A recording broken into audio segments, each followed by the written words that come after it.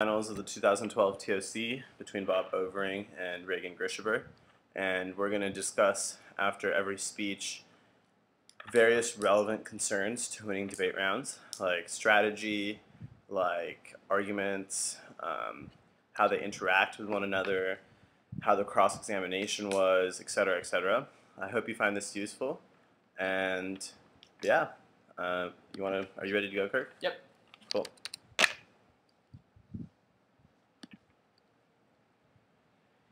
I affirm part 1 is true to always wins the day. Value, morality, value criteria, utility. Epistemology, how we drive ethical truths, answer what those truths are. I defend a pragmatic conception that all said between what has practical value. James. If I'm lost in what the start from I find a path established that I should think of human habitation with the end of the just follow that I save myself. The practical value creates for everyone to refer the practical importance of their opposites. You can say even that is usually is true, if it's true, it's useful. Both these pairs mean the same thing. True ideas would never mean single life such suggesting value unless they have been useful. We can't be conceptual as maximum base, therefore can't rationalize the motivation problem statement. All statements, even those without practice, belong to because it is a form of justification one of practical value. There is no such thing as naturally true. Ethics statement or facts are simply what is valuable to accept as true authority.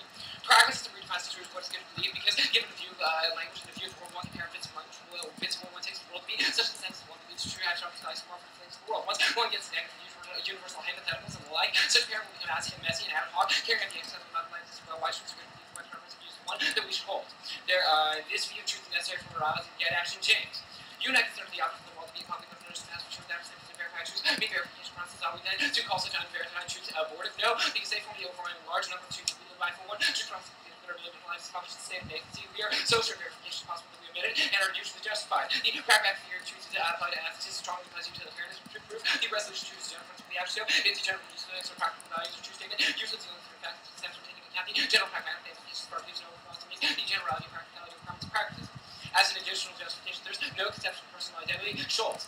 The continued existence of person doesn't have to hold the bearing to be so the person's identity fails to hold. For example, we can imagine that neurosurgeon who operates makes such a that the operation. The result of the person both physically and psychologically roughly half. My former self and half of the different person not. Describe the intermediate case, although all the relevant factors no. Answer the truth and armchair personal identity is determined the absence of a stable conception of person over time the value person fully separate states and comparison comprise their actions consequences. Take that all substantively conception of age and relative status or status including arguments for that motivation for action and viability restoration of people ages to proportionality reason-based meta-evidence relative to external to any state conception of personality applies to which the general black relative to value versus established solely through maximization of definitional states of affairs. Unrefuted framework. Definition of affirming. The evaluative term is more than permissible, defined as net beneficial according to utilitarianism. The framework provides a definition more than permissible as such arguments concerning being required. The definition comes before the substantive consultation of the terms meaning by definition is preferable first. Ground. You to include all attacks compared to this and general essential that ethics, context, and scope of the country's necessary to support harmony, equal ground access to predictability. Policy nailed to make using utility for extra practice more frequent how policy makes action makes decision often justify their decisions. So both players can access writing relevant to his impact calculus. Third, topic education. Utility best for topic education with comes benefits specific persons to solve the massive amounts of notes code with the top literature discusses how to minimize harm to victims of society. Part 2, plan.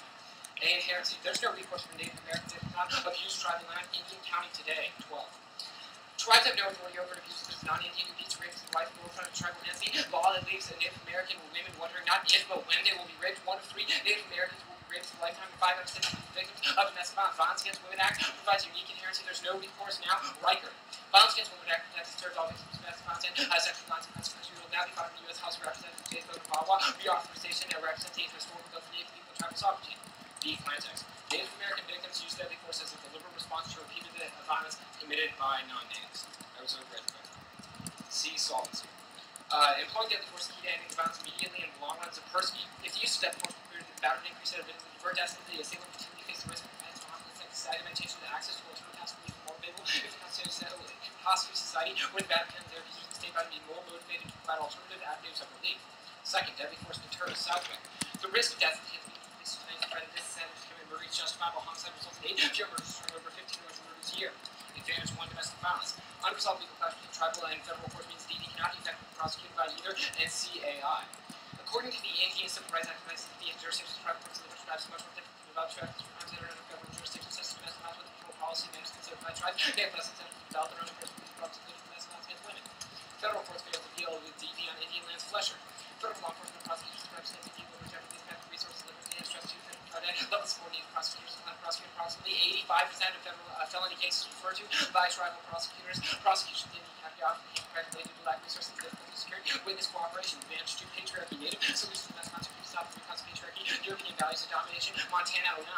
Native peoples held women's sacred Euro-American subjects about women's belief that women's social property of men. This contrary to the native traditions of factors of making the account of the action treated as severe consequences of traditional cultural values and private practice native peoples controlling the land and resources of men. Foreign values and designated women's substandard and polarization of the patriarchy will destroy the earth, them. Polarized values and experience of masculine and feminine keeps everyone from masculine values and having a war with these mastering over our nation, over harmonious creative nations will destroy not just each other but the planet. Underview.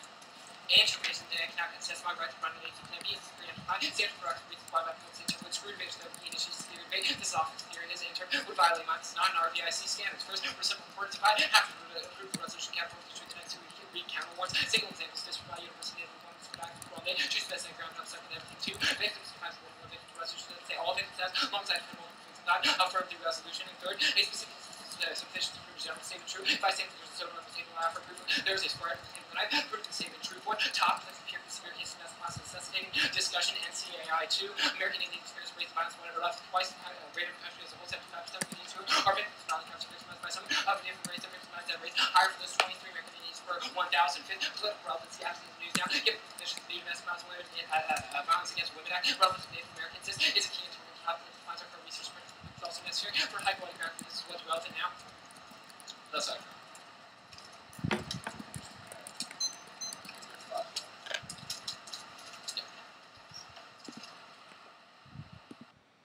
Okay, so let's talk about that app.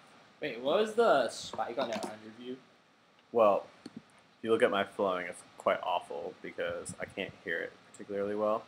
I think the bottom spike on the underview, the first one was AFC. And then I know the second and third one were also about theory. Yeah. Not quite sure what. And I know the fourth one was like a pre-fiat discourse argument about how having this conversation in particular is crucial. So, unlike the cross-examination we watched yesterday between Pranav and David, where Pranav cross-examined David, Pranav seemed to have a good understanding of the app after it was read, at least in terms of the big picture. Sure. Right? Here, there are some missing pictures that we would have to fill in cross-ex, theoretically. So I'm not sure how good Regan's flow was, but you and I would both have to go through our flow and fill in the missing portion. So the case structure, in a larger sense, is fairly simple. It's util with a plan specific to Native Americans. Sure. And it has an advantage of stopping domestic violence and an advantage of patriarchy.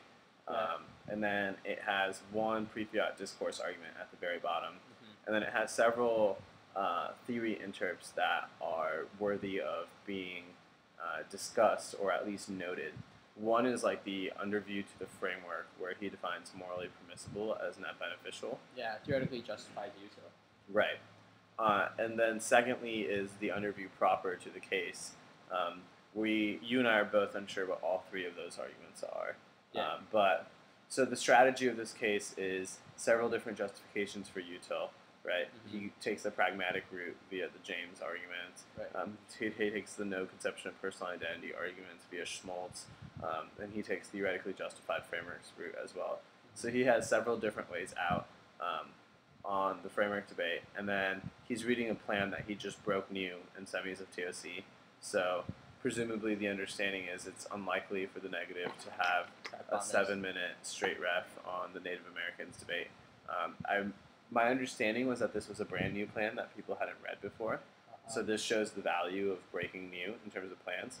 Because what this does now strategically is it forces the neg into a situation where it sort of has to engage in the framework debate.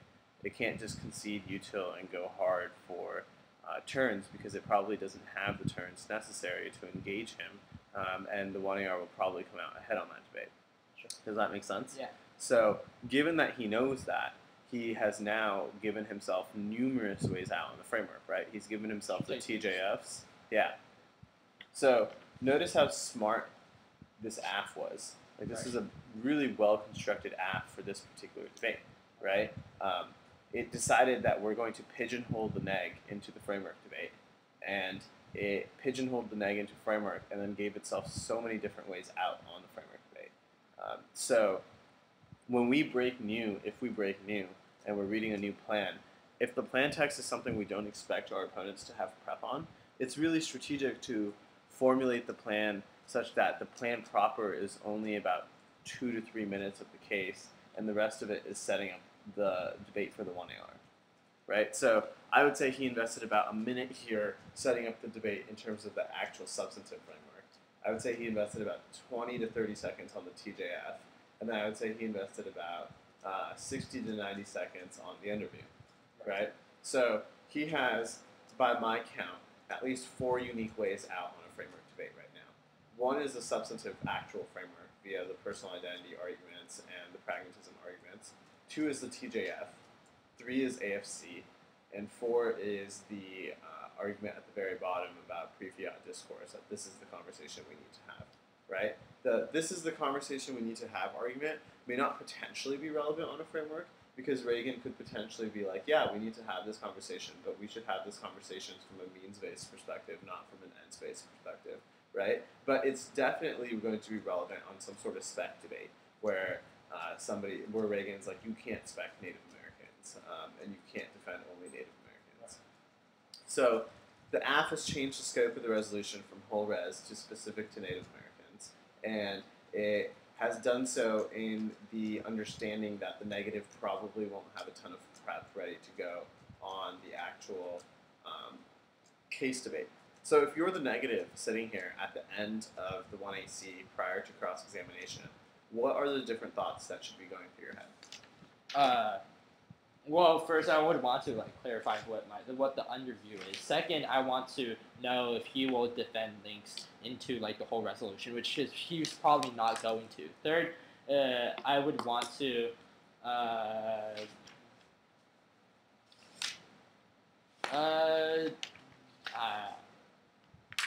I don't know, because I'm probably not going to engage him on the advantage level, so I'm probably not going to ask him too much about that. Maybe make few analytics, but I would still know that he's going to come out ahead on the advantage layer because it's being broken used. So I probably have to up layer some way to either use theory or K or just run an NC. But then I have to respond to lots of different spikes. So I think it's just more strategic in this instance to up layer because I have to respond to way too much because he knows that he's prepping for a framework trade. Right. So now the danger I guess I have in my mind with you up layering is it seems like if the 1AR if the AF walks into the round knowing that the predominant neg strategy will be to up layer, the 1AR can also be ready. It's easier for the 1AR to win the debate when it knows that the 1N will not engage with it substantively, because now it has the substantive out in terms of case, and it just has to collapse the layers back down to the AF, right? Yeah. So I actually think that in this cross-examination, the first thing I would do is also ask about the links. Like, would you defend other links? Expecting him to say no. The second thing I would ask him is, does he have any justifications that permit him to specify the resolution down from whole res to Native Americans? I would try to figure out what in the AF interacts with the potential T argument I would read, right? That's the second thing I would do.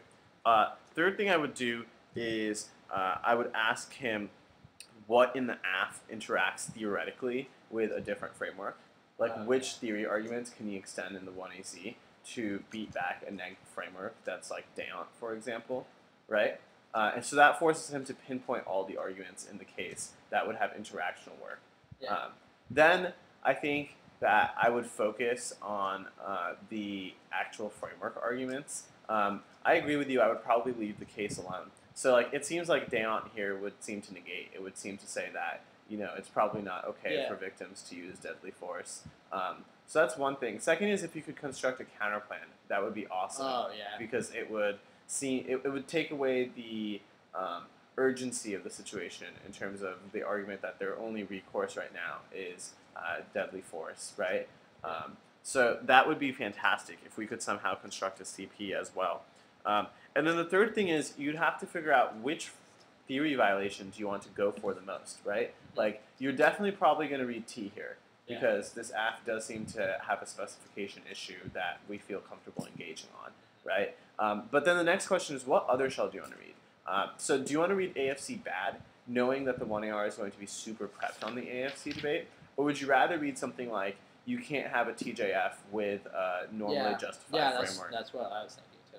Right. So I guess the question that needs to happen here then, or the conversation that needs to happen, is we need to be able to predict what the 1AR is most comfortable going for on the theory debate. And if possible, if there's an equally persuasive shell that we can read in lieu of the shell that the 1AR is most ready to go for, it seems strategic for us to go for the other one.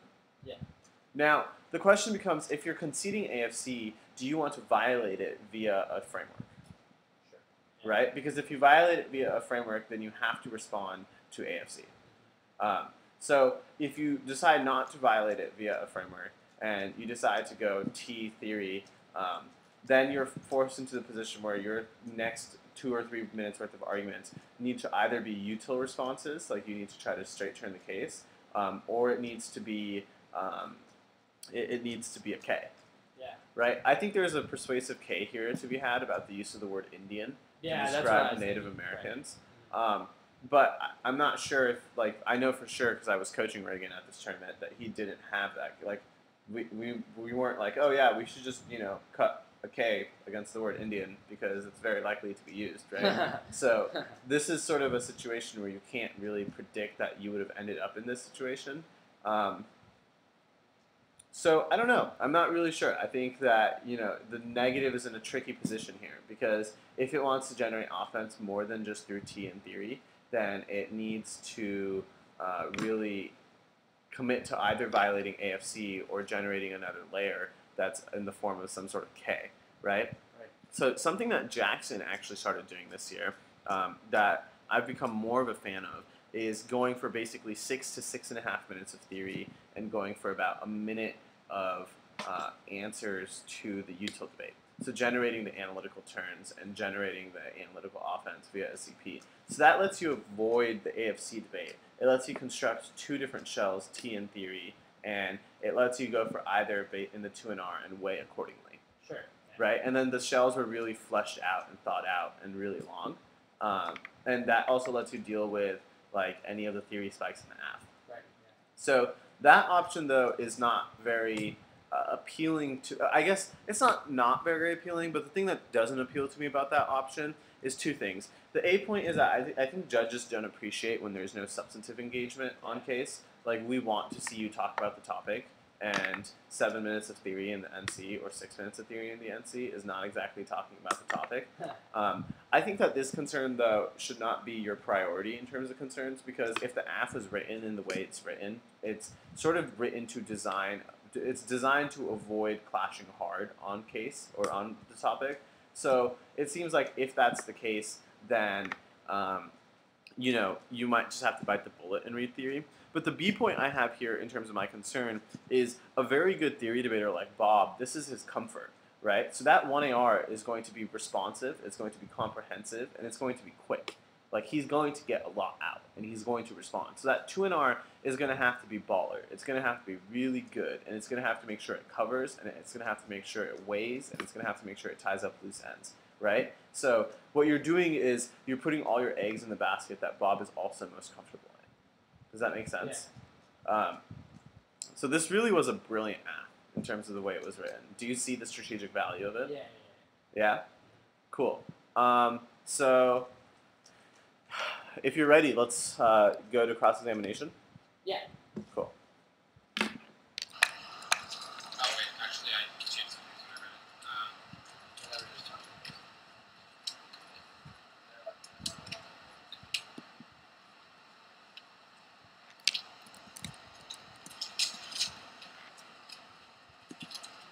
Never mind, actually, I didn't. That's exactly what happened.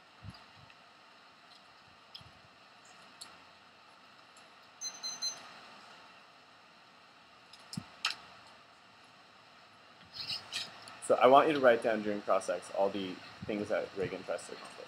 Okay. Yep. So you did the fiat data. Fiat in my ear is true. Context already? Wait, so define is this, and you can theoretical. The underview to the framework? Yeah. I defined. Then let's talk about plans. Actually, no, let's talk about the solvency. But like your solvency isn't specific to whatever. Does that mean that I can also I don't have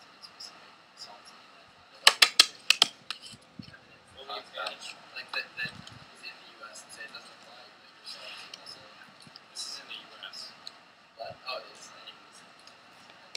So that means you're not going to exclude evidence based on specificity. I mean, it might not be as relevant as the AC. On the solvency. The advantage one is also specific reasons why. The advantage, but the solvency is not, right?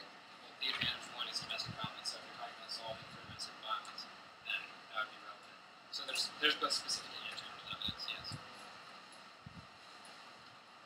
Let's talk about fact. What is fact? Your James evidence says something is true and it's useful, right? Yeah, we would call it true. Okay, so under fact, it's practical value. If it has practical value, how are those two things? What do you mean? There's two things.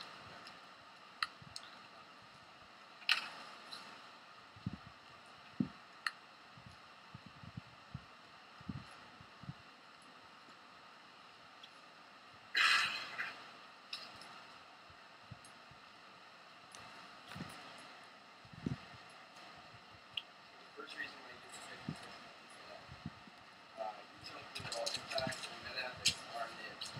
Those are reasons why util is fair. Why? So let's Not look at this. meta-ethics, Kantianism, skepticism. Yeah. Why? You just say. Are they not? Because they exclude ethics without. How do they? So, which one do you want me to talk about? Meta-ethics. Kantianism. Okay. Kantianism functions as a necessary insufficient because it's a side constraint. I would So have to have. why are side constraints necessary but insufficient? Well, I mean, you might say they're sufficient, like if I have like some sort of terminal defense on a violation, but I would say that functions the same way as necessary and sufficient because that's impossible. Which argument? The predictability. Policy and LDP have been using util for decades, so that means it's the most predictable thing. Yeah, that's one of the ones. Why do we care what the hell policy is? You're talking about predictable. We're talking about predictable ethical. We're debating LD, right? We are debating. Okay, so why do we care about what policy is going to do? Because it indicates that as a predictable form of theory. There's a lot of literature about it. There's a lot written on utilitarianism. Alright, you have five? Yeah. Also, Okay, so here's obviously the audio on that was not the best. Here's what I've written down in terms of the things like Regan did. So first, he confirmed that there was a theoretically justified framework justification. Sure. Then he pressed Bob a little bit on solvency. His point was that the solvency evidence in the app was not specific to natives, so he was allowed to read solvency evidence in the neg that's not specific to natives, which is potentially a very useful concession in terms of the util debate. But if you notice, Regan's not particularly dominant right now. He's not speaking. His tone is very soft. He's not pushy. He's nowhere near as dominant as Pranav was, right? And so in terms of perceptual dominance, I feel like Regan could have done a lot of work here, right? Because Bob is trying to weasel out of this and being like, yo, like the evidence in my first advantage is actually specific. So my case is a combination of germane and specific evidence, right? And Regan really could have pressed him on that and said, so if I show that the germane evidence in terms of the solvency evidence actually flows neg, i.e. that you don't solve that domestic violence is counterproductive, do I get to access the link turn into your advantages, right? And then really pushed him there and really had that conversation, right? Because the response that my advantages are specific doesn't seem to have any sort of interaction. With the solvency. Like, exactly. Solvency has to be an issue of like specificities of the plan too, not just like the advantages. Exactly. So if you're controlling the direction of the solvency evidence, not just in terms of terminal defense, i.e. the app does not solve, but in terms of the link turn, i.e. the app is counterproductive, it increases the problem of domestic violence in the world of the app via deadly force, then it seems like you hijack the link into patriarchy and you hijack the link into solving domestic violence. So I think that's a problem, like, when you try to, like, when you only go for the link defense, that sort of makes sense, but when you try to go for a link turn like that, that the app causes the more domestic violence, I think Bob can leverage the specificity of his advantage, like, really well, because, like, sure, it may cause, like, more domestic violence in, like, general aspects, but not in Native Americans. So even if it's, like, his solvency is, like, is generic to the resolution, I think that if you're going to try to make a link turn on specifically the advantages, it's sort of hard to I do see that. what you're saying. Yeah. That makes a ton of sense. But here's another thought. If you read the T-shell about specificity, and one of your arguments are about how the AF always leverages more specific ground, and then you also conduct the util debate the way we just talked about it, right? The 1AR has to bite a bullet here because either it uses the specificity of the advantages to get itself out of the link turn on solvency, but that proves the abuse on T. Right. Exactly. So this is what people talk about when they say that proving the theoretical abuse is much more persuasive to me. And they're like, when people in judge paradigms write, I like to see actual abuse, not potential abuse. This would be an example of actual abuse. Right. Does that make sense? Mm-hmm. So it seems like at this point in cross-examination, very, very strategic 1NC could be T theory util. And on the util debate, the hope is to either come out marginally ahead or make it close enough that the 1AR has to spend some time on the util debate, and also to ideally have the 1AR prove the abuse on T. Yeah. Does that make sense? And so avoiding AFC altogether. Right. Yeah. Okay. The next question that Regan does, so the next thing Regan does is he talks about he asks the framework question regarding Blackburn and James, right? He doesn't get anything out of this. It's very unpersuasive. It's like 15, 20 seconds. Don't really understand why he's here, what he got out of it, right? Seems to be a couple of clarification questions. He's not really pushing him on it. So for our purposes and essences, like this is essentially a waste of time in cross-examination. Then after this, what's baffling is that there's a really long pause. There's like a 30-second long pause, right? We want to avoid that because now Regan has reduced his cross-examination to 2 minutes and 30 seconds as opposed to 3 minutes. Okay. So then the fifth thing that happens in this cross-examination is that he questions Bob in terms of Kantianism and whether or not it violates the underview on the framework, because Bob's framework is like, yo, every other ethical philosophy is a nit.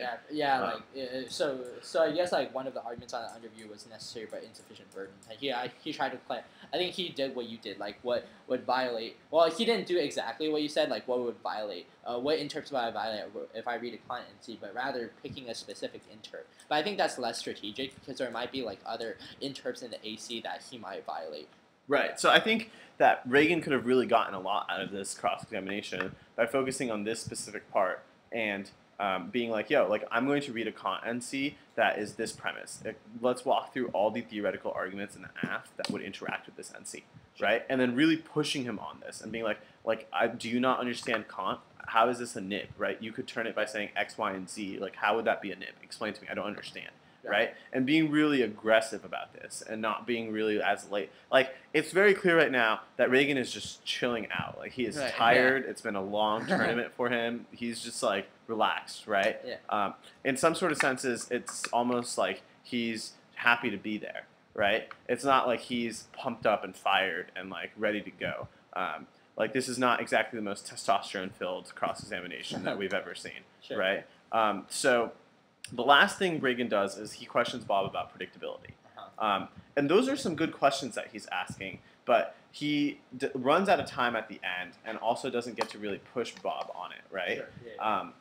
Wait, what was his questions about, like, real-world policymaking? No, so Bob's argument was that, like, policy debate does util, so it's predictable that I'm reading util, right? And Regan's like, well, aren't we debating LD? Like, why do we care about what policy is doing, right? I think the better way to formulate that question, obviously ask that question, but then the follow-up should be that, given that you're so concerned about what the activities are running in terms of, like, normally, isn't it the case that a lot of people have been reading Kant this year?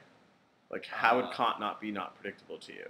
Like, we have competed in the same circuit throughout the year. You have seen and probably responded to hundreds of Kant cases by now. How would that not be predictable? Right? And then having a conversation, if Bob is like, no, it may be predictable, but util will be more predictable, then having a conversation about how predictable is enough predictable, right? Like, where's the bright line on predictability? Do we have to be the most predictable, or is there a certain period at which it's predictable enough that we are okay with it? Does that make sense? Yeah, sure. Cool. So difference between the cross-ex we saw here and the cross-ex we saw yesterday with Pranav. Pranav focused on 3 things. This cross-ex focused on 5 or 6 things, right? So this is our first foray into the truth that the more things you focus on in cross-examination, the less effective and damning your cross-examination will be, right? So CX really needs to narrow down and focus on 2 to 3 issues, right? And in this case, those 2 to 3 issues probably should have been theoretical. I think the solvency arguments were great, like focusing on solvency. Right. I think also establishing that his NC was fair would have been great, and I think also pushing him on some of like the predictability arguments or the TJFs would have also been great. Yeah. Makes sense. Notice how there's no lip service here in cross-examination to the last card in the AC about how this conversation is discursively like prerequisite to ethical deliberation, et cetera, et cetera. Yeah, it like, shows that he's probably not running like a spec theory or something. right, or just Regan straight up forgot about it. Oh, really? One of the two, right? Sure. We'll find out at the end of the 1NC. But notice how, like, I would have probably asked at least something about it. Right. Yeah. Like, or at least the question, if you ask the Kantianism question properly, like, I'm going to read a Kant NC, explain to me everything that interacts with the Kant NC, aside from your framework proper, i.e. the James, Blackburn, and Schmaltz analysis. Oh, right? I think your phrasing of that question, like what interacts with instead of like what violates it, is like really effective because he can wiggle out of the case of like, oh, it doesn't like violate this, but Right. if you ask like what interacts with it, that's more effective. Right, and so then if he doesn't mention the card at the bottom of the case, and he goes for it in the 1AR, your 2NR can be very clear. Like, I asked him in cross-examination everything that interacted with this NC, and he did not mention the card at the bottom of the app. Yeah. This means either he was lying to me in cross-examination, and that should be an automatic reason he loses, or he is misrepresenting how this card functions. Either way, given that I was incredibly clear in cross-examination that I wanted to know everything that interacted, and we went through comprehensively the entire list, this card should not have any sort of interaction with the NC. However, even if for some reason you grant him this access, which would be really ridiculous, let's make actual responses to it as well. Yeah. Make sense? Mm-hmm. Cool. So now let's watch the one end. Wait, so like, given that you asked that question, like what interacts with the NC, do they have to like point out what on their advantages can turn the NC? Like, for example, on the living wage topic, that. Yeah, I mean that's a good question. I would say like the way it depends on how you formulate the question. Like, explain to me what arguments interact with the NC framework, or explain to me what arguments interact with the NC period. That's different, right? Like if it's NC framework, I guess it's not that different. I don't know. I don't know the answer to that question, Craig. It's I think that if I was responding to that question, I would mention that the case could potentially turn the NC. Yeah. Right. But I think that's just like an understood assumption about how debate Sure. works. Yeah. That like case can always turn NCs. So I'm not sure. Okay. Yeah. Cool. Yeah. Okay. So let's watch. Where's my pen? Yeah. Sorry. So, the definition.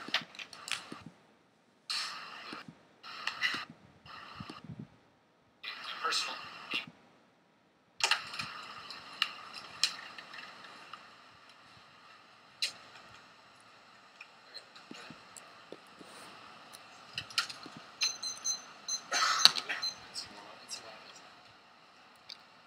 I've been rowdy for the fact reason. First on the fact reason for the different guest looking at story lots of March acting side fact reason on the fact questions acting why reacting reason place to see the authority reason second proper intent word of man's first part the fact that the one fact reason last course card. You don't see the one surface when you track like field to see the fact relation very single one trace not check population we can act like this week not taking the authority from you are acceptable to us you automatically makes it outside in some that conception because we do not use it up top here depends on the properties rational principles our minds are equal one way it is not qualified with here if one way it is not bad either so I think about these also proteins from these practices to get kids in order to act effectively in the world you first have to conceive the human population requires rationality also in case that I'm talking the experience because even if you prove that we need experience in order to make understanding to acquire truth markers in order to justify that truth or to justify that belief requires rational principles. False fact reasons are judged must be universal system development.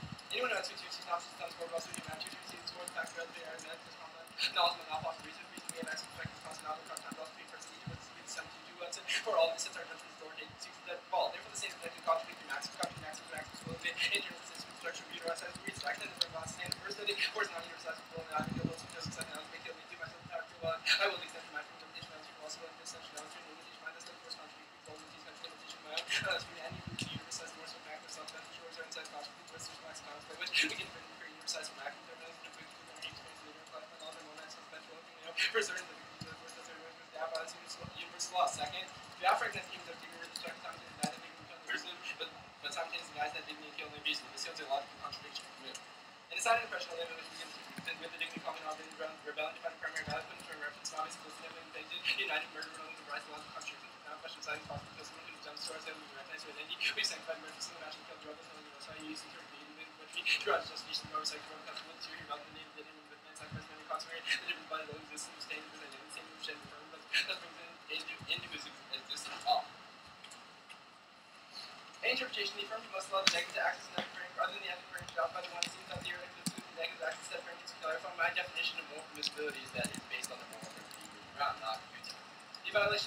AC given here with the negative army separate at the frame plus about the outside to plus damage. Examination CP and plus loss education. Alright, so that's that different runs. Negative and last base of the mirrors are considered stop having data as the extension of 7 series history after all the fine use rates. Just by that to back this step turns around the style of base and down in the mark. Education guards actually base the present use also down. How to much education guard to research on that theory that with any other form of education within 8 time frames. That's the theory we often like to turn how we live the last 20 years now. We remember times we come to the they will turn out for things that guard knowledge. But at the same time, it needs to be formed. Philosophy education is one of the most unique education methods of debate. Often know active types of places. Emphasis on the lessons of debates at advertising. Application is more from just wish policy debate. This also turns back to in the AC problem form. These can be better than education not debate by subject in the right form. See, imagine these skills guard for philosophy education are easy the most important analyzed Texas A&M, right? Philosophy comes in the nature of being all constantly right wrong moral issue change because this doesn't have to really have ways to do both profound and question text from our business philosophy, our attention detail, the tendency to ways of functions, solving debating, critical thinking, reading well, top topics. Choose ground. The afternoons that are predict what they're going to run the neck against the AC. The advertising prep comes to front line launches. We give voice more like a winning connection to but the AC comes like called the capsules and favorite option for selected. Favorite from their own. Those are especially magnified with the fact that you can define less predictably specified than your vehicle is. The transition without the vehicle average 9 to read that line. Say that if you read the line, you will not specify the after framework. Ground compared to forms are like make. If you're in phase, that's big part not to be most of the non state ways. The parts of the confident running of yours versus the only answer player. Education, adjustment for application control, education practice, education ways to actually link directly to the debate, not just competition, general round. Debate is possible not to education public goal and education mentioned by some argument to be around the debate and new paradigms and not education purpose and different than altogether. Anybody who teaches education one should be by judgment mentions no forecast reasonable judgment mention feels fairness music debate out of debate and just references and the debate. One you sorry your for video check like BC want to say there's no student course for no one in the aim rate or something this really like yeah one you can object their map of using group or job based only specifically verified the interview super meaning effect rate best move debate not but if there's some objective argument terms debate I'm about to say basically back to their notes on the so you become a throwaway issue. AC. Starting on warrants for AFC on the ground arc. First, there is literally no reason in the 1AC why meta ethics continues becoming necessary and insufficient for acquiring is that first improving commerce obligation. That's why people run data quality apps in the November, December out there. Still have the proven obligation is not necessarily insufficient. Second, on this topic, since permissibility, you can just make defense. It doesn't have to internal defense because you can just make independent terms like the intention force distinction and arguments like that with independent terms. So it's not necessarily insufficient. For third, no new arguments. These arguments wasn't that fun in the 1AC. Fourth, no reason why nibs are bad in the AC. That can be explained by then predictability. First, cross for the argument of this debate, not policy debate, so it's not relevant. Then second, people work on all the time. That's why everyone knows what development project is. Then on the that means that it's predictable. Then in the topic education argument, there's literally no interlink between topic education to why that is a more important education not on make the next speech. You have to force them to all sort out on AC because that's when you justify the interpretation not bad because those after because I predicate this strategy based on the fact that his argument justifications were underdeveloped in the first place. So you can't read new interlinks, you can read new standards, but not new interlinks from that standard that you read. Second, I don't deny topic education. I get the best of both worlds. It's comparative reasons for my favorite because I love topic education and philosophy education. Third, in order to understand topic education, you have to have an understanding of the framework. First, you have to break how the issues functions around. Then on the framework, as in first on the relative identity stuff. First of all, which is the short step. The first is just a thought experiment is not ignored. You literally cannot explain the foreign cross elimination. This is talking about a search that is not ignored because you can for any thought experiment you can always give a counter thought experiment means thought experiment was the infinitely aggressive form to service meta and to justify meta. Second, relative identity circular core popular. One of the main public psychological bases of circular is that actually this is John Mercer having perspective in this case John Mercer like saying from the Mercer care and actual person not factor maybe in this application where the member was the actual care that was somebody else that one could only have first person memory for that actually the one care after memory that psychological parents not part of the that then got the theory that Boston coming to problems to expect things that in terms of circular plane see but that's proof then is no ground pragmatism. Consider in word analysis is pragmatism that's the fair question term which is something true if you see that's the rhetoric of the game cards problem they don't understand how that's no fair function they should just going to use pragmatism and say copy go 6 5 features of the use of that pragmatism means use how it's supposed to separate the big pragmatism means use because the define use solution true but it means that we determine what things are true by what the document theory is useful it does not matter what they want to utilize pragmatism rather what matters is whether the choice to adopt util is problematic and it is problematic matter to adopt util because util can't actually one use the other actually possible so because no one can stop happening actually some traits about it could be that policy and complexity rest of time or given the fact we need actually time to about utilitarian fact to actually not to be living in the first making utilitarian and career posture reason that lots of evidence the world's probably infinite number of guys certain that they can apply to their probably one infinite people influence people happy and happy that they're full of anxiety plus such an important and important positive and economics when you find out good bad and actually find that she gets money across that therefore the same effect of something good bad and even though whatsoever actually find what theories on the side about utilitarian crowds the same price where that's different what we do then on the contention really quick first turn is like the use of the first of all the depth of the abuse of that is inherently the worst but effect of the usual because life experience and informed happiness death always any loss because the food fluctuating for the utilitarian goal. Let's go to the rest. Yeah.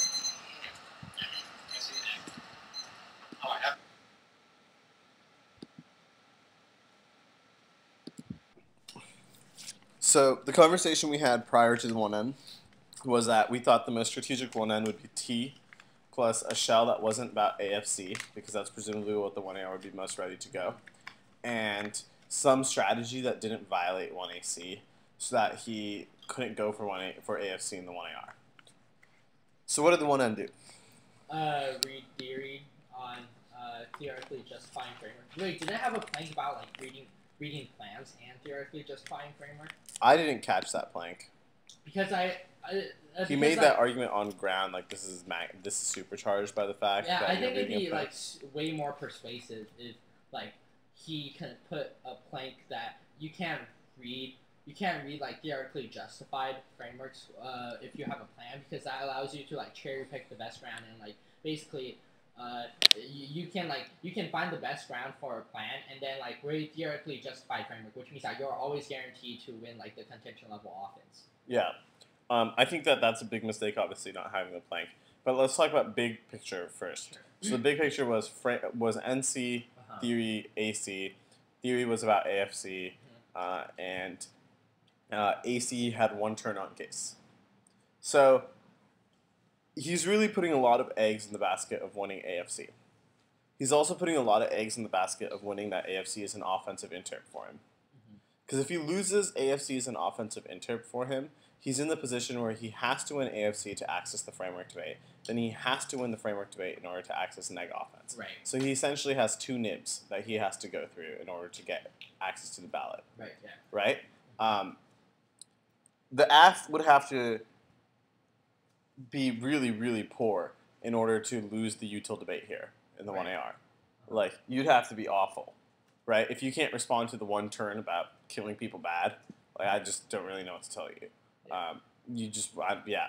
It's time to reassess whether or not you want to do debate. So it's really, really easy for the AF to win the util debate here.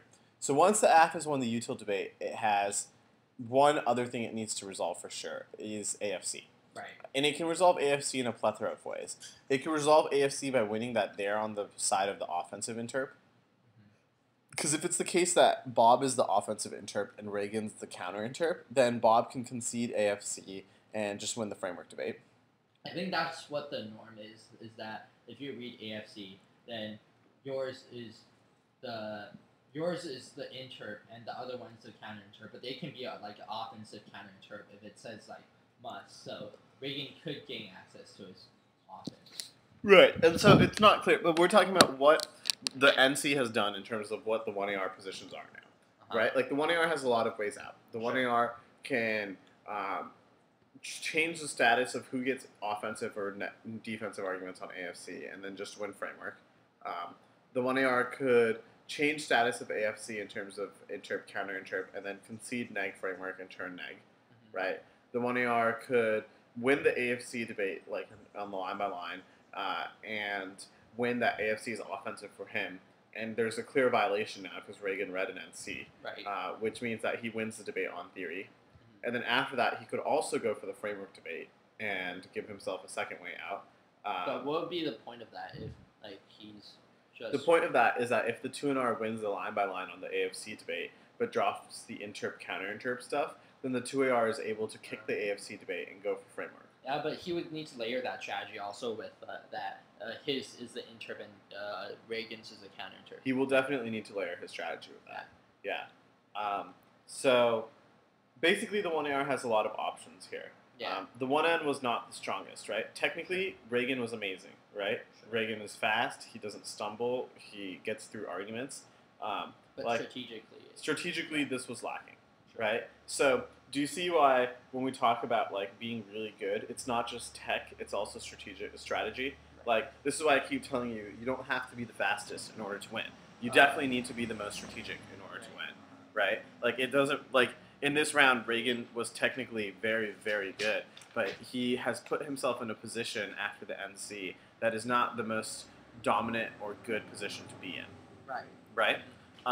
The other thing I wanted to talk about was specificity of interps. I feel like the most damning interp here would be AF can read AFC only with a plan only if they've disclosed the plan online. Oh yeah. Right? Sure. So that way it doesn't like essentially that forces Bob into defending the practice of reading AFC when you break a new plan. Right. Yeah. Because you say that every other instance is okay. Right. Yeah. Does that make sense? Yeah. That makes it pretty hard for him. Yeah. Yeah. So generating the specific reasons there why reading AFC with a brand new plan that's being broken is going to be difficult. Yeah, and plus like he can like co-opt all the arguments why AFC is good. Like sure, AFC may be good like in these instances, but not when you break new. Right. Not when you break new. Especially when you break new in the form of a plan. Yeah. Exactly. Cool. Okay, so specific interps would have done a lot for Regan here. Yeah. Cool? All right, so let's watch cross-examination. Ready? Yeah.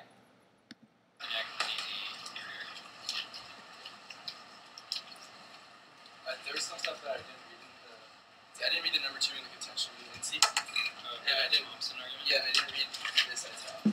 The italic. Okay, you just read.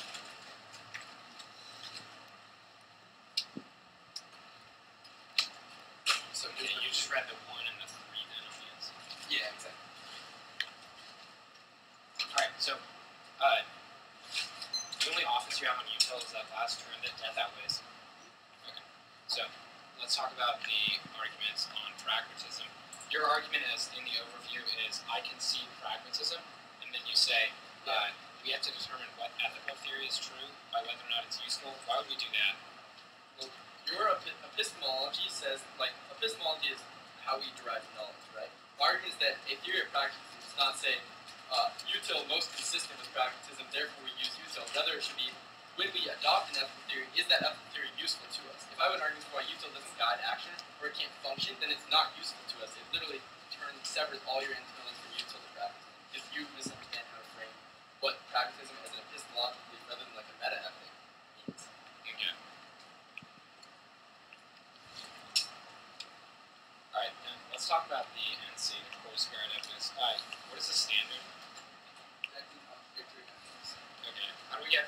How does Bellman create the internal link to like a conception of universality? Okay, so Bellman's argument is that reasons are shared not only across time but between persons. So the process of cracking reason is the process that all people can necessarily understand.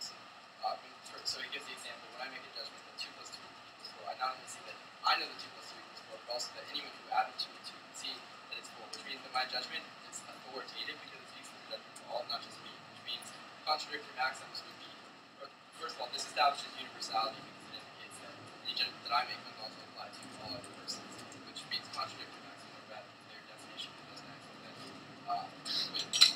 not be universalized since they would be.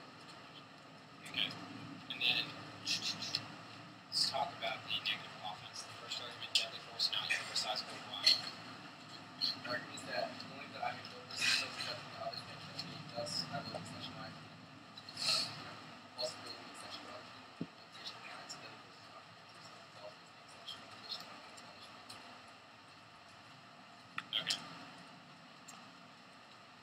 Okay.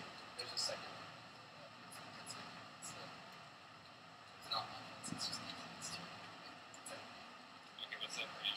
Arguments that even if you get universalized and more specific maximum and self-defense, we should err on the side of caution because the resolution has a content for which we can create universalized maximum. Right? Even under plans, there are lots of different ways to there are different experiences. So you create one general maximum about self-defense would not make sense. Instead, the only thing we do know is that the resolution does have to involve deadly force, which means there's always a risk of the Okay, what is the cumulative evidence? Who says that killing even in self-defense is contradictory? The victim tries to resist the oppression of the abuser.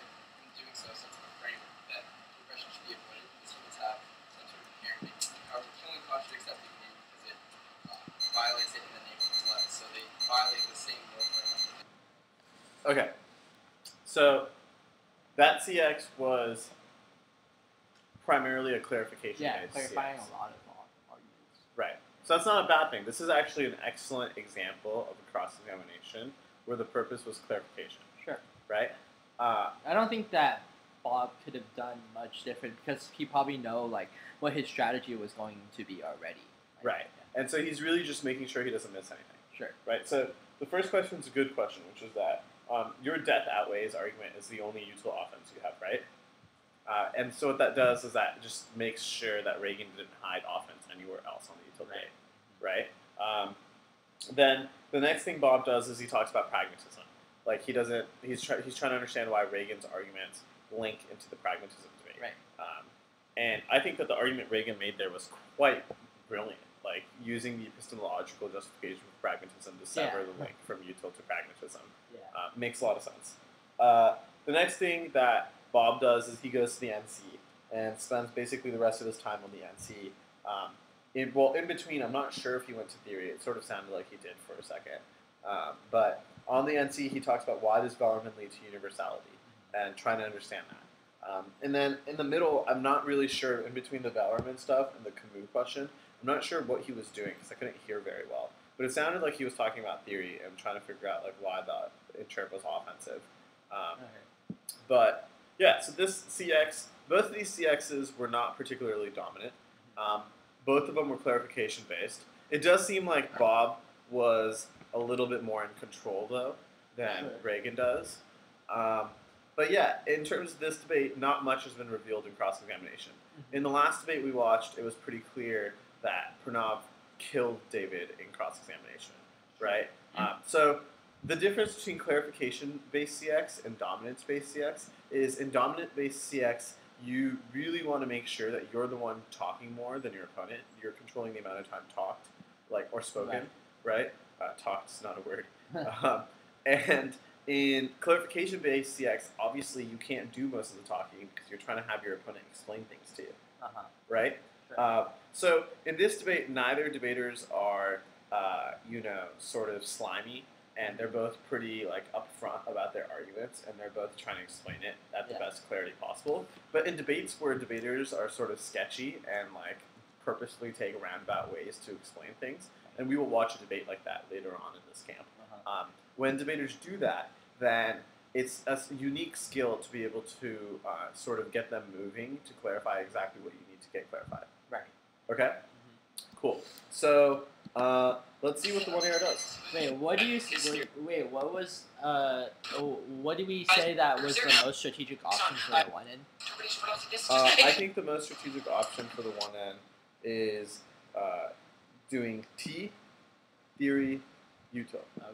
And theory would be something like you can't have TJF and framework justifications at the same time. So So I think the accepted norm is that if if you say that AF can't read an AFC, that's more of an offensive counter interp. But if you say that AF can't read, AF can only read AFC when this condition, that would just make it an interp, right? Because the practice is not defended in the AC, right? Yeah, I think so. I mean, we're gonna have a long session where we talk about interps versus counter interps, specifically in the form of AFC. But I think that your summary there is pretty correct. Sure. Okay. Cool. All right. So, are you ready to float the 1AR? Yeah.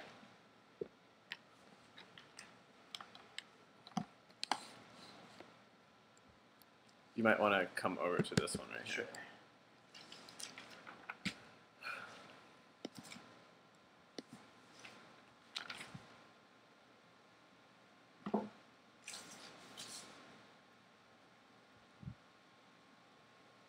Ready? Yeah. Okay. Now the order is going to be his theory arguments, AC. I think Bob is easier to throw because he's louder. Yeah. Might also be the way the microphone is placed. AC top down. NC.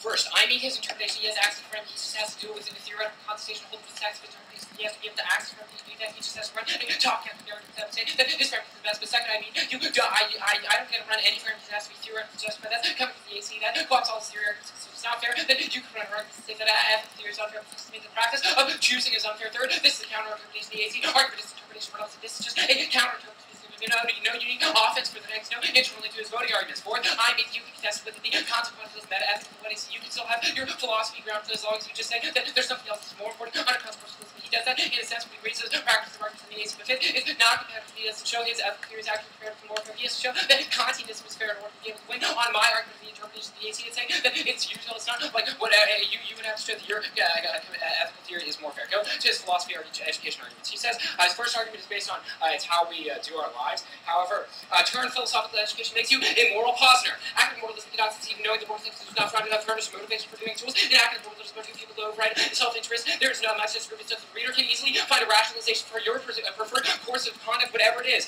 And that turns back to that argument is actually going to be bad for us. Go to values debate. LD is the subpoint B. First, LD's values to relative passes no meaning with the values prescribed in process debates game trick second, no impact of fairness mind. System debate is best solution change. What it means to LD debate third, topic debate is more principally the majority of the resolution not philosophically worded. And fourth, this might be true enough for topics like I want to say event percent. Once it's lit, discuss concrete impact solutions to VV. And fifth, predictability threshold, good topic debate sort of means threshold also util is unpredictable. You can say that topic debate currently certainly isn't. Go to the skills education on critical thinking argument. First, these ones are unique to philosophy. It's contentious debate. You also have constructive value to control the defensive position. Second turn, philosophy and LD kills critical thinking. Also, living one-liner spikes about permissibility to take no real thought at all. Third turn, top debate is better for active skills making the position because you defend specific action, not make moral theory shift from speech to speech. Alright, and then as an overview of these arguments, first, my interpretation allows action to find what the appearance of generally is. What is the right action? This means that you could have a moral debate on my interpretation of the second turn. Apply philosophy, then you could argue what it means to apply consequences to get more depth on specific moral theory to weighing analysis is. Third, turn they could select down bad moral debate. Second, the same fair McCarthy flip throwing ethics and trick triggers here. Interpret those one philosophy and empirical proven national circuit framework debates are simply not educational. Go to the ground argument. Turn the ground argument, he causes the side bias neg. 188% of 2C oxygen at the time 2 negative points popular advantage by pursuing strategies to upload include AC on subs the end result of the strategy for frame concentration theory is force the air against renewability before being able to gauge the case made any arguments available with this ground should be disallowed. Second, is to show the usual is not fair. Otherwise, this argument doesn't function. Go to education. Fairness outweighs education first. Debate is quoted without fairness. Debate cannot the active will not force having to be lose. Valid perspective analysis debates means general principle debate. Second, avoid theory of for avoid theoretical discussion also mean more topical education valuable only for 2 months of valuable in their lives. Outside of debate and fairness is a question about what means to come before education. If education is valuable, you can't value it around. AC. On the overview. Those are all reasons why util is true, because my topicality interpretation is preferable. Go to the overview. This is specific to maximum resolution, not driving an ethics theory. You can think of mine. Arguments to act, practices, rule practices. What you do has to be pragmatic. I'm not saying as a theory it has to be true. But second, this is just defensive minds for the case. Actual argument is more pragmatic. Off the first argument, first, just defensive implication does mean that's not useful. Second, is to show it's relevant to the resolution. There's a chain of infinite calculation. And third is not unique the answer. We have to be able to predict what their intentions are, whether or not they're good. We can't calculate the Gaussian argument. That makes sense in the context of the because of the context. Only to find down for the resolution. That's what we should do. Secondly, still look at the short time frame impact first thing. Actually have some sort of out of consequence. Jane's arguments controls the answer to the motivation because it literally has values what motivates us. Nothing else unless it's the normal theory because we construct our values to fall in line with that. Happens in the world that excludes the negative case. You can accept plans like Native Americans use the first liberal response is winning arguments that way. That's south of the evidence that I save 8 lives for everyone. That's all I need in order to be able to offense to the theory because also controls the answer with the negative arguments because if violating someone's value is bad, then violating 8 people's value is bad as well. There's no activistic distinction argument in NC.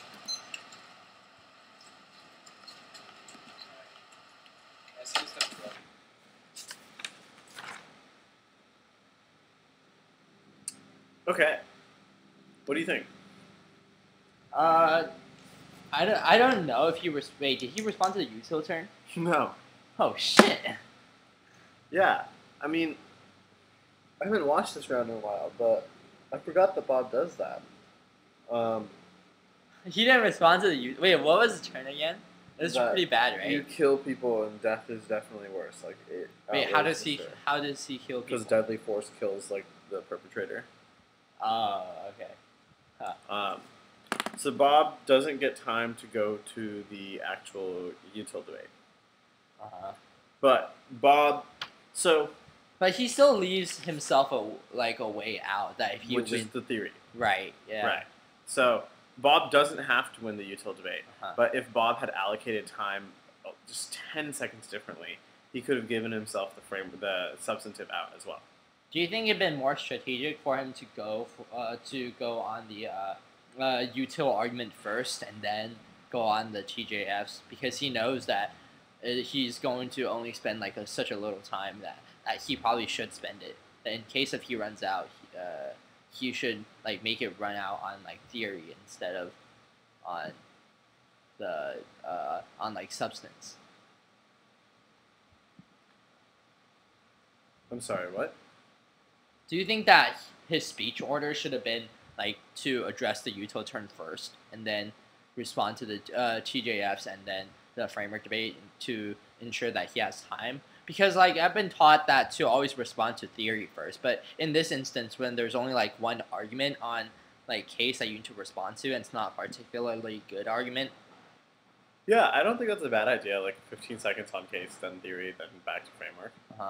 Yeah.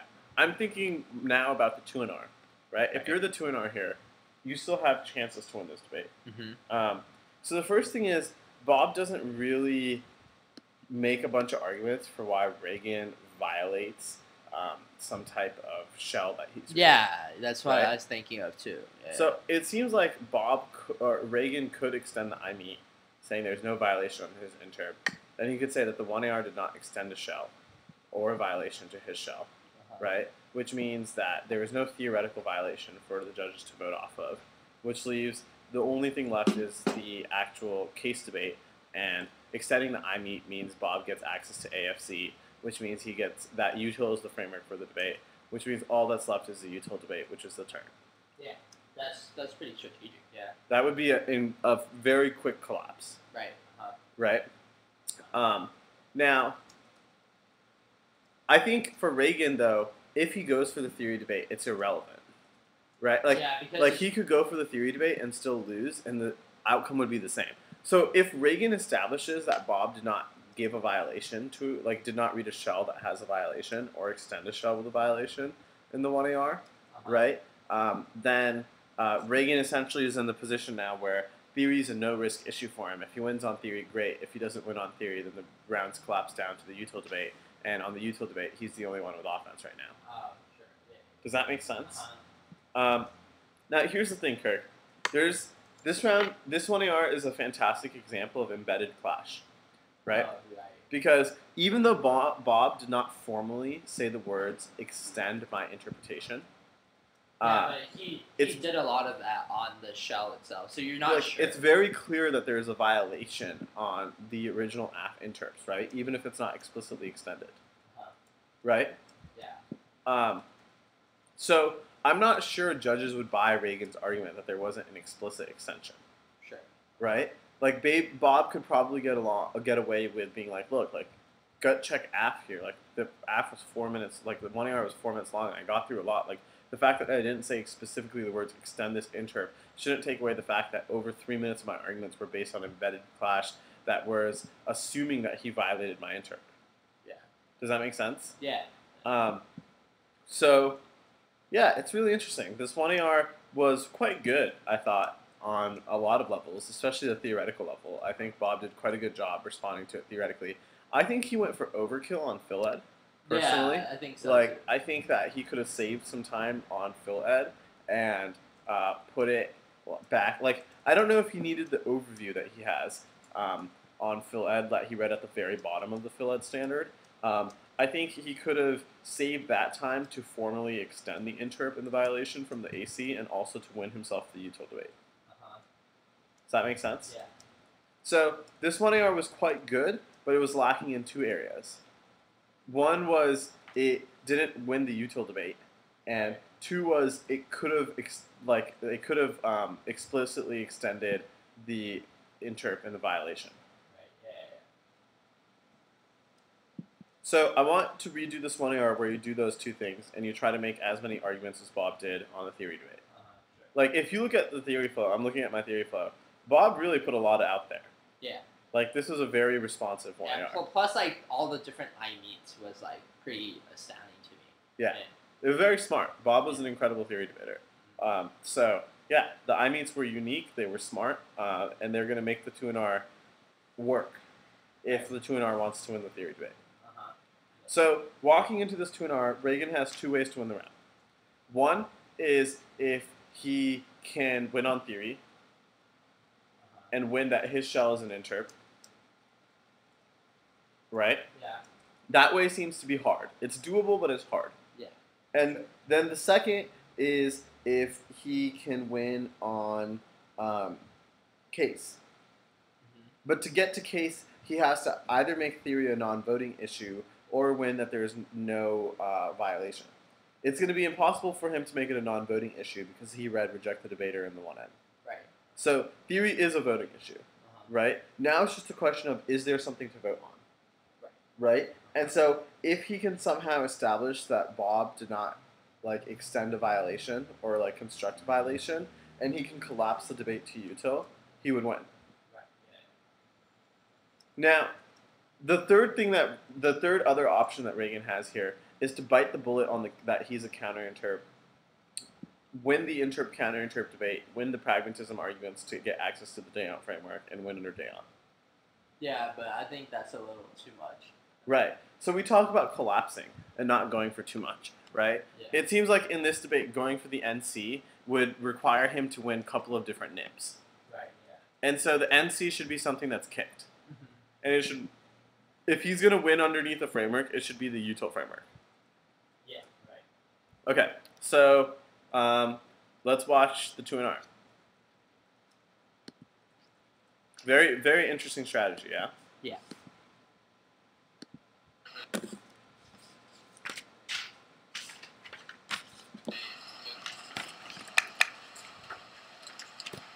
First of all, there's zero reason for why there's no activation decision. You assume there is an activation decision because it creates an if obligation, not have an activation decision. You have an if no. I'll start when you're ready. Yeah. Okay. Yeah, I'm missing my TV. Oh. Alright, I'm good. You're good? Yeah. Wait, hold on. This is not good. Yeah. Where's the theory?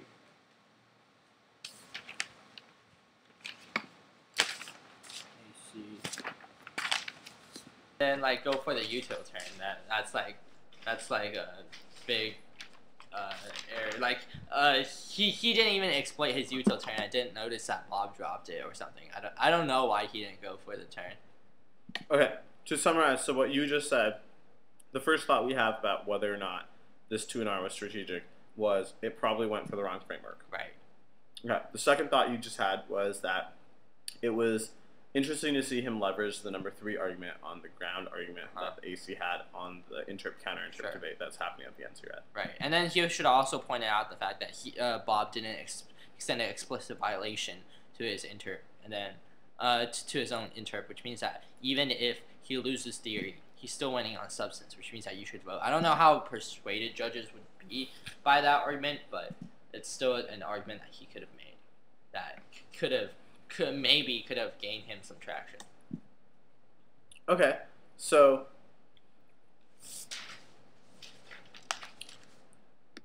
the one thing I think you're not noticing that I noticed immediately, and that concerns me the most, is that a lot of Regan's 2NR was not responsive to Bob's 1AR. Oh, really? Like, for example, Regan extended this argument that education outweighs fairness. Oh, yeah, that's but true. doesn't respond to the arguments that Bob's making for why fairness outweighs education. Also, like, I noticed that he, like, extended his ground arguments, but, like, didn't respond to Bob's arguments on ground. He just, like, that's, like, another thing I noticed. Right. So, also on PhilEd, Yeah. he extended PhilEd and didn't respond to, like, the overview, for example. Sure. Nor did he respond to the arguments that, like, philosophy and LD debate is bad because it's about blippy one-liners. Yeah. Right? So this 2NR is a great example of how even though technically you can be amazing, substantively you can avoid engagement. Or I don't think Regan did it on purpose. I think he just like didn't have enough prep time to go down the line by line. Sure. Right? So this speech is extending through a lot of ink and not really responding to that ink. Okay. So in that sense, it's really not persuasive for judges. Right? Like, this seems to be a very easy win for the AF now. Okay. In the sense that, like, if it wins the turns on PhilEd, then the internal link contestation is irrelevant. Right, yeah. Right? And there seems to be at least one turn that's just, there's no ink on it whatsoever. Yeah. Now, in terms of strategy, I think this 2NR was poor on several levels. One is I would have conceded fairness over education. And I would have used the extension of the ground, or the argument that topic education, like field debate, controls internal link to topic debate. And I would have said, look, if your pause and return is true that field debate is bad, that means that the mechanism by which we access topic debate is bad, and that means topic debate is also probably bad. Right? So that means in terms of education, there is no net advantage or disadvantage. Okay, sure. Does that make sense? Yeah. Oh, yeah. Additionally, so I would have phrased it as several ways. I would have started the 2NR by going like this. I would have said, so the 2NR I would have started with, the first question you need to ask yourself on the theory debate is what's more important, fairness or education? 1AR is making reasons why fairness outweighs education. I will concede those reasons, which means that the ground standard definitely comes before the philosophical education standard. He has several pieces of offense on the phil ed standard, but doesn't have any offense on the ground standard other than the impact turn, which I will address in depth later on in this speech. So let's deal with phil ed first. The first problem here is you're conceding the number 3 argument on your ground argument on the AC about how topic education is controlled by philosophical education, i.e. we have to have phil ed in order to have topic education because the philosophy by which the framework is decided determines what arguments are relevant and not relevant on topic education. This means that in both worlds, worst case scenario, we have philosophical education because it's a prerequisite to having topical education. Conceded argument, which means that there's no net increase or decrease of philosophical education in either the world of the aff or the neg. Second problem here is you're conceding the argument that there's no internal link into topic education back to fairness, which means back to education, which means that there's only one piece of internal link, which is the philosophical education arguments. You're conceding the argument that philosophical education also happens in your world via topical education, which means that even if phil ed is bad, we both get phil ed. Additionally, additionally, let's go down to the reasons why phil ed is bad. Yeah. Right? And then I would respond to all the terms. Why do you need to? I think that would be because the reason you need to is because if the fairness debate is close, then the education debate would be the tiebreaker. Okay, sure. Right? And then after that, I would have said, now the next question we need to resolve is which direction the ground debate flows on. If I win the access to the ground skew standard, I'm definitely winning the fairness debate because he has no other counter offense on ground. Yeah, wait, why did Bob go for fairness outweighs? I don't understand. Because Bob probably thought his 2 arguments on ground were really good. Oh. Like if you saw the 1AR was hedging its bets against phil ed. Yeah, almost entirely, right? Like the 1AR went for really just like overkill on phil ed. Right? The 1AR did not think it would lose the fairness debate. And so Bob's 2 arguments on ground is the impact turn, that ground skewed good because neg wins majority of rounds as is. Right. And then the no link, which is that you need to show util is unfair, otherwise there's no possible way that ground is skewed. Sure. The specificity of the interp could have solved the no link argument. Right, yeah. Because right? like it's a question of you doing the practice. Like even it's his response against IME. Like even if util is 100% fair, it's a question of whether you get to choose that framework for the debate. Yeah. So the order of this 2NR should have been theory, and on theory it should have started at the voter. Then it should have won the standards, and then it should have dealt with all the 5 arguments on the violation. After that, it should have made a big deal out of the fact that he did not extend any sort of violation in the 1AR. Right? And said that this means worst case scenario for me, you evaluate the util debate. Okay. Best case scenario for me, you vote neg on AFC. Worst case scenario for me, you go down to who's ahead on the net benefits debate. Sure. And then a 1-minute hammering of him being like, you can't forget to extend offense in semifinals of the TOC. Like you probably need to extend your plan if you're going to read a plan text, right? Things like that. And then extending the turn, obviously. Makes sense? Yeah. I would have also extended a presumed neg argument here, saying that reading plan text means you concede presumption because you are shifting away from the squo, and we presume squo absent some sort of justification for that shift. Why do you need to make presumption arguments here? I would just make it in case some judge felt like the depth turn was underdeveloped. Okay, sure, yeah. You know what I mean? So this 2NR salvage is salvageable.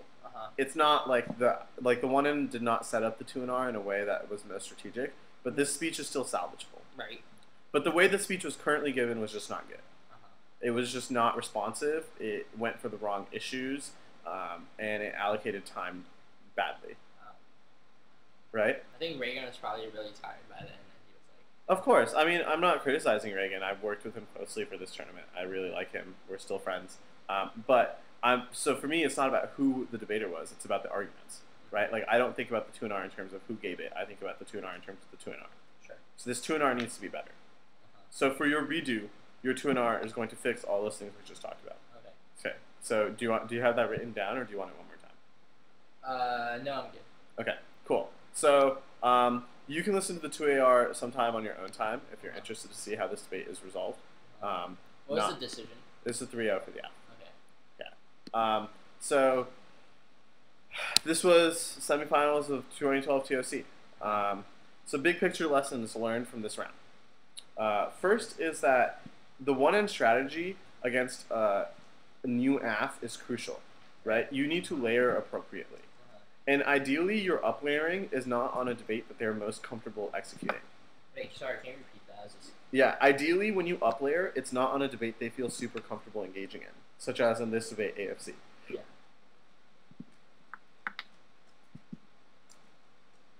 Additionally, you need to feel comfortable generating on-the-fly offense against new cases. Right? Like, if in this round, you could have read T, then you could have read a shell, and then you could have done util for 2.5 minutes, you would have avoided the whole AFC mess. Right, yeah. Right? And that would have forced Bob to start all over again in the 1AR. Does that make sense? Yeah. So, you need to feel comfortable engaging the AF on its own terms, in addition to up layering. Another big picture lesson is you always have to make sure you extend offense. Yeah. It's baffling that Regan didn't punish Bob in this debate for not extending offense, right? It's like somehow Bob forgot to extend offense, and somehow Regan forgot to notice that Bob didn't extend offense. Yeah. So in one of the biggest debates of the year, both debaters were making fundamental mistakes, right? In Bob's case, I'm sure he had it on his flow that he wanted to extend offense. Yeah. He just didn't get to it, right? In Reagan's case, I think he just brain farted and straight up didn't like think about the round holistically. I think that he was so used to going probably for his NC that I was like, oh, I always had to go for the NC. And he already had a mindset. It's like, oh, Bob is probably better than me on YouTube debate. Well, I don't think Regan had that mindset. I think Regan was actually just as good as Bob at the YouTube debate. Regan was. Oh, I didn't know. Like, I don't. Yeah. know. I think what happened to Regan is he saw the drops on the pragmatism stuff and thought that the framework debate was super clear in favor of the negative. So he thought it wasn't a huge time investment to win framework. Oh, fair enough. Right? But it begs the question of why does he need to win framework? Right, That's the question he's not asking himself. Right? The reason Regan was really sort of persuaded by winning framework, or like incentivized to win framework, is because it was so easy. Right. But the question is not just how easy it is, but how useful it is, right? And in this case, it's not useful at all. Right. Yeah. So when you're asking yourself what you're going for in the 2NR in prep time, you need to ask yourself not only what is easy, but what is useful. Okay. And in this case, what is most easy and useful is conceding util and going for the death turn. Right. Also, another big picture lesson is notice how the value of just one shitty 5-second, 10-second turn on the AF can completely change the complexion of the debate. Yeah. Right? Had Regan not made that quick little bad argument, the 1AR would not have really been in a lot of trouble had it not extended offense. Right, yeah. Make sense?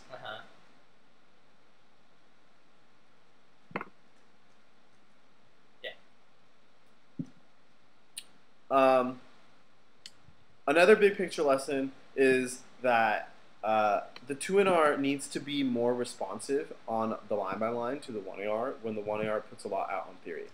Your 2NR cannot be big picture on theory. It needs to engage the line by line. Sure. Like on fairness education, on phil ed, etc. Right? Like that's not being done in this debate, and it's going to cost Regan the ballot. Yeah. Does that make sense? Cool. So in terms of redos, we're going to redo both the 1AR and the 2NR. Sure. Bob's 1AR was quite good. It was just lacking in those two areas. Reagan's 2NR was not very good, and we're going to just change the structure of that 2NR altogether and fix it. Yeah. Cool. Do you have questions? I think there were like a lot of arguments I missed. I'll share my flow document with you, and you can look at it. You Okay. can also go back through the video and catch whichever ones. Yeah. I missed a lot of the framework arguments, but I caught basically everything else. Oh, okay. I missed also some of the theory arguments here and there because Bob was blippy. Yeah. Like I found on Phil that he made 5 arguments. I think I missed like 2 of them. Yeah, same. Okay. Any Yeah. other questions? Yeah, I'm good.